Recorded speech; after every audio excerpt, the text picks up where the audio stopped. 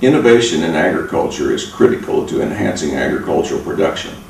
This can be accomplished through a structured approach to competency building in the agriculture universities of India.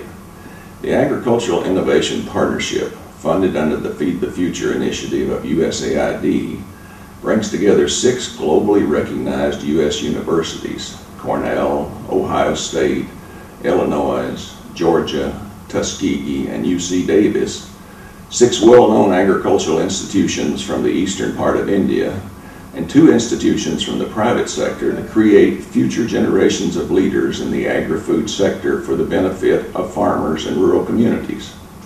AIP's aim is aligned with the goals of USAID's agricultural strategy for India, which is to bolster the income of small farmers who currently earn less than $2 per day by increasing agricultural productivity that will, in turn, generate rural employment, reduce poverty, and increase food security.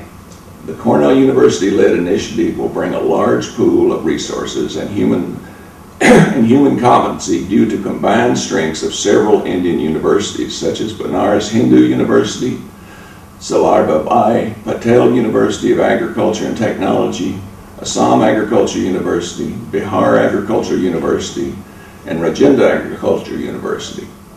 Support from private sector leaders such as Tata Chemicals, John Deere, and the strategic input from Satguru Management Consultants will augment the resource availability for the consortium.